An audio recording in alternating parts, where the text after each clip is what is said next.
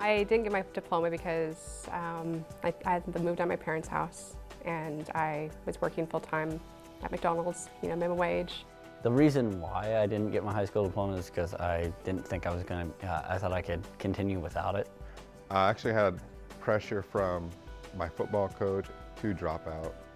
I was a troubled student. It was not fun, let's put it that way. Looking for work and getting turned down in mid-interviews was pretty hard.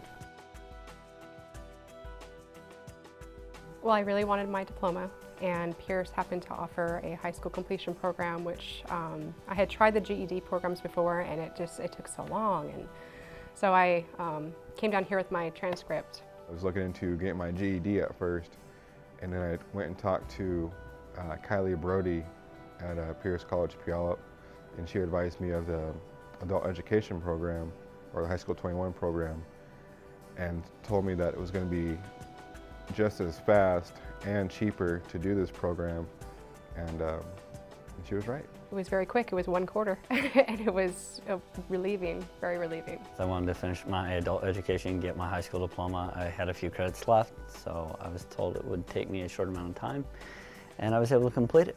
I ended up graduating in June. When I had talked to Kylie and brought in my transcript, and she, I was like, what do I need to do to get this done? And she was like, well, you have all your credits, And so I went to orientation the same day. The next week I went in for my Compass test and got signed up for the classes, and I was in the program right away, and that was my only quarter I had to do it for the program.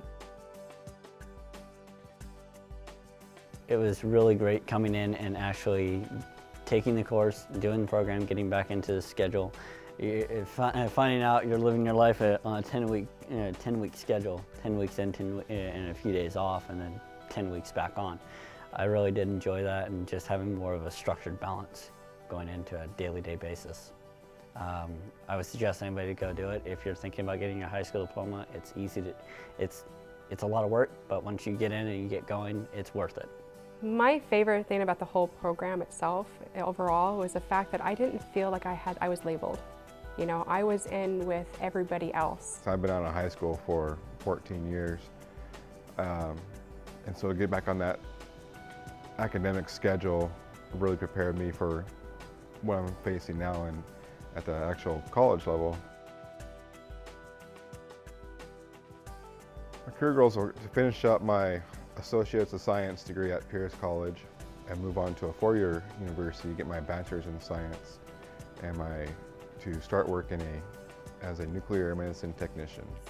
I'd like to get a degree in photography and like to expand that a little bit more. I am wanting to get a major in psychology with a minor in arts. It's like I achieved something that I obviously didn't before, and just proven, to myself that I can do it. I'm very, very excited. I feel that I have so much more to look forward to than I did before.